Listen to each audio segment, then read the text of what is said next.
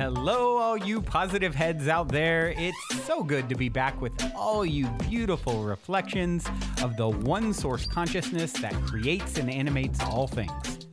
If you're new to this podcast, of course, we are super happy to have you here, and we just ask that you bring an open mind and heart to your listening experience and to be prepared to explore vantage points that I'm convinced will help shift or solidify your current understanding of the ultimate nature of reality in a way that is extremely empowering. Speaking of exploring powerful perspectives, I would like to gift my book, The Golden Key, Modern Alchemy to Unlock Infinite Abundance to you at goldenkey.gift, where you can get the audio or ebook as my gift to you by using the code POSITIVEHEAD at checkout.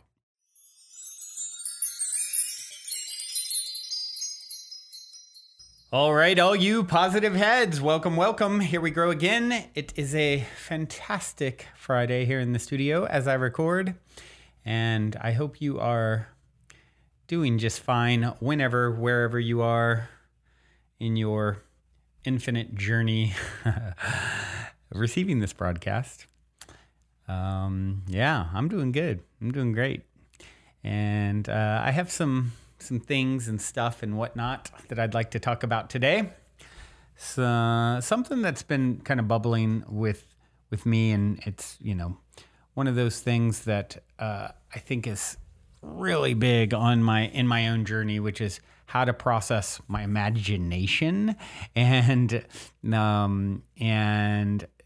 certainly in my family line, dealing with fear has been something that, a lot of my ayahuasca journeys, for example, I've talked about in the past. It's been years since my last journey, but a lot of times just dealing with fears and how to process fears and how to transmute fears.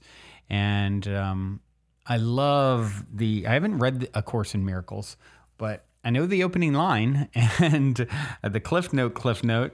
And it is, it's become one of my favorites to kind of go back to. I believe it is such a profound truth, the underpinning of this whole situation called existence that we're engaged in right now. It starts off, the start of the book is, nothing real can be threatened. Nothing unreal exists. Herein lies the peace of God. Love that. Nothing real can be threatened. Nothing unreal exists. Herein lies the peace of God.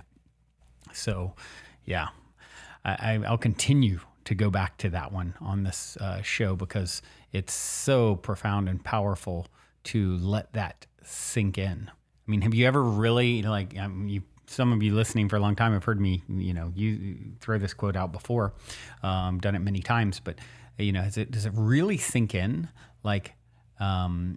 What you are can't ever be threatened. And what's the realness, the deep down light within the core of your existence, the light that is your being. It's untouchable. It's unmovable. It is infinitely glowing and emanating.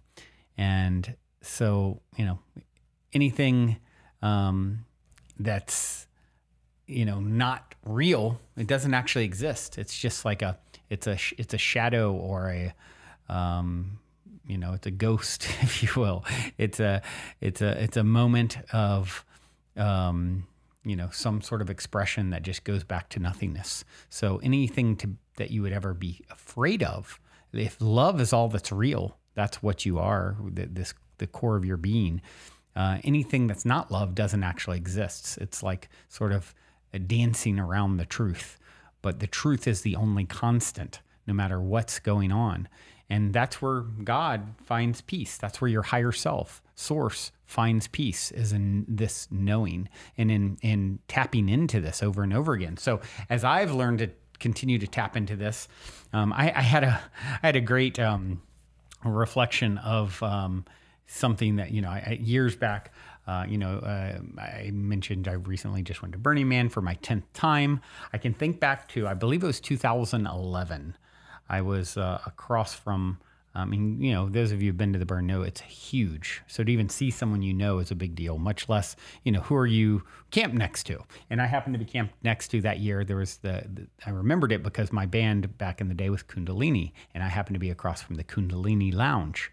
And now, all these years later, the person who set the Kundalini Lounge up is a friend of mine, and him and his partner are very close friends.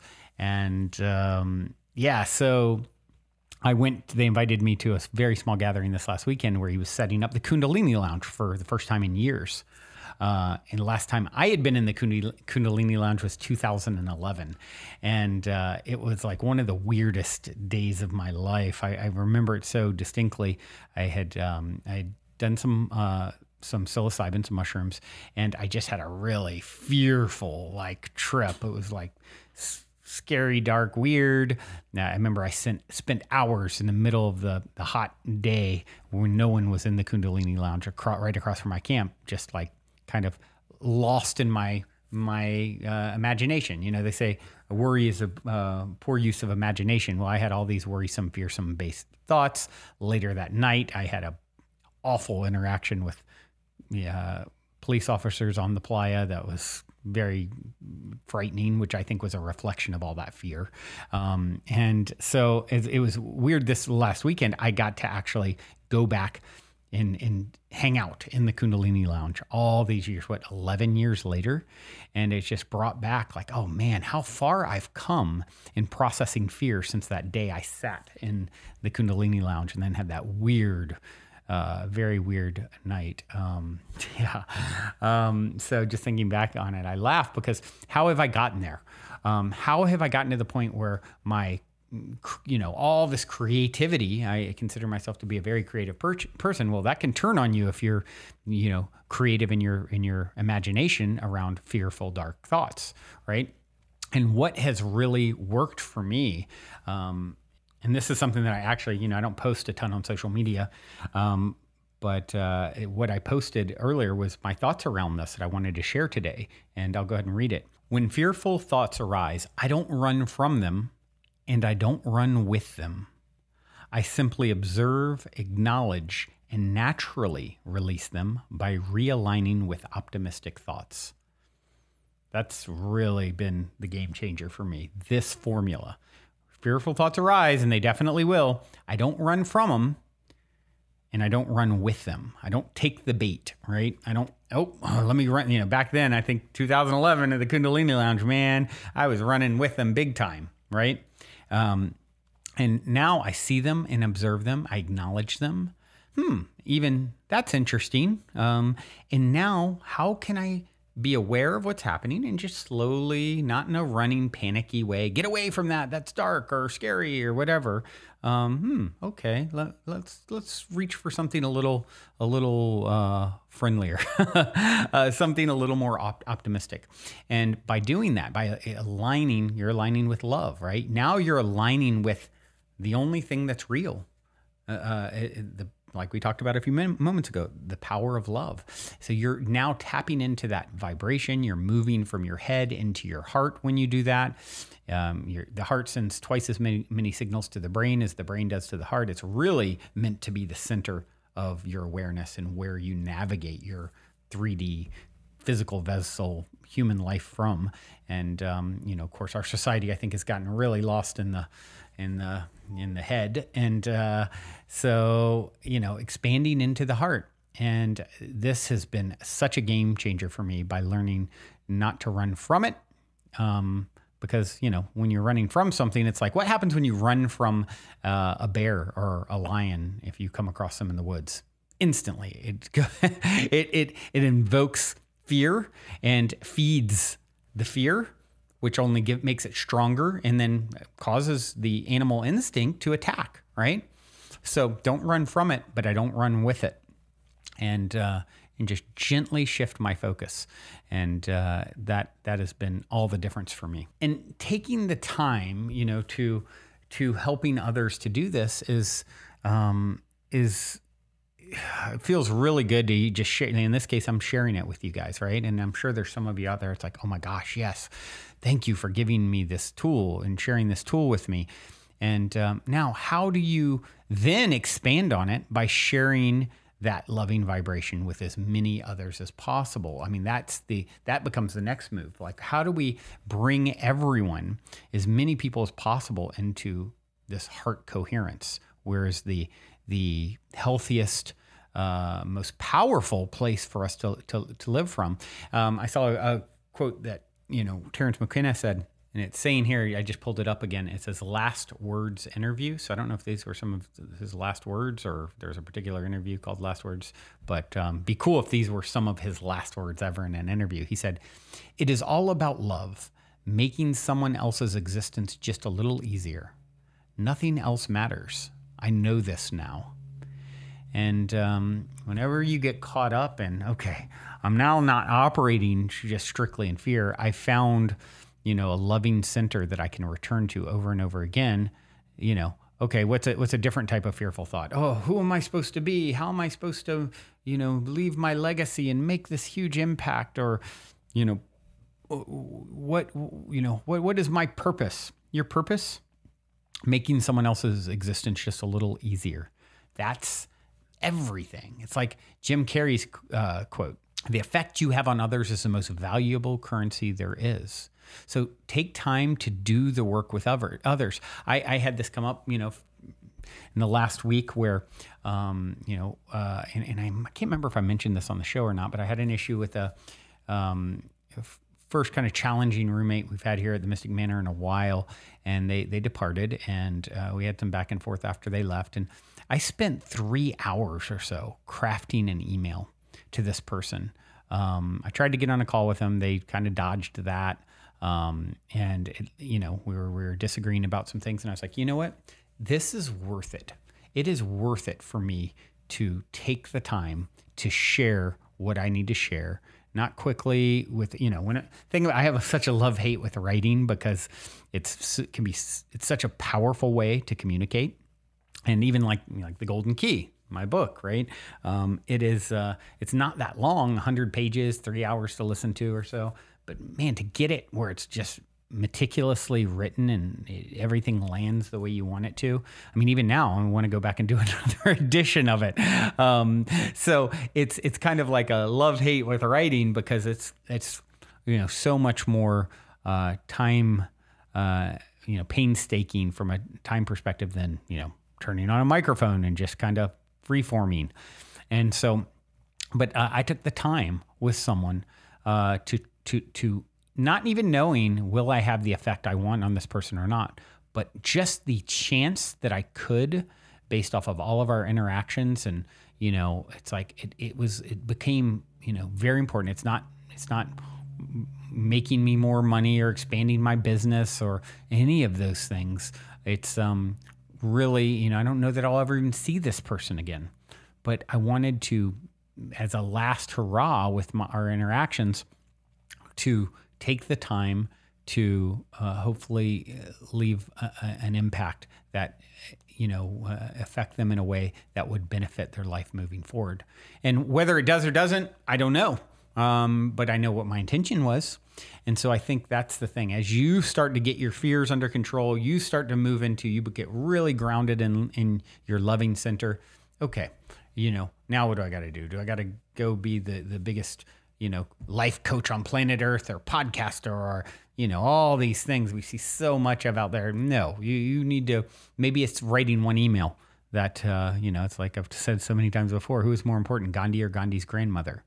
Meaning, the person that impacted the person who went on to impact millions, or, you never know whose life you're touching and what the ripple of that impact will be. And I often think selfishly about reading a while back, and I can't remember where, but it's always stuck with me that, when you have your life review, you'll see everyone that you affected and everyone that they affected, and get to feel those positive or negative repercussions. So, as you guys have heard me say many times, I want that big afterlife party celebration when it's my time. So yeah, I think how many positive ripples can I make? And, by taking these two sort of things together here and strengthening your own resolve to come back to love, to come back to the center of the untouchable within you. And now, how do I share that with others? And you'll know when's right. It doesn't mean to, it's really finding the balance of like, I've got to preach to everyone I run across, or like the more you listen to your intuition about how much energy something does or doesn't deserve, it's going to lead you, it's the most, our intuition is the most powerful source of information and knowledge and guidance there is. It's taking into account so many factors beyond any calculations you could ever make consciously. And so I think it's worth it to work that muscle out to get the best, tips on how to navigate your life. That's it. That's the best hotline you got is your intuition. So make sure it's a clear line, right? Work on that line of communication. All right, folks, that's my story. I'm sticking to it. I do have a track to leave you with today. It is a great artist. I really enjoy Ataya, Atyya. The song is called Moonlight. Till next time, journey well. Love you so, so much. Also, before we cue up today's song, as a quick reminder, don't forget to download the Golden Key audio or ebook as my free gift to you at goldenkey.gift using the Golden Key code POSITIVEHEAD. And please, if you enjoy my gift, leave a positive review on Amazon so others can unlock their lives with the help of the Golden Key as well.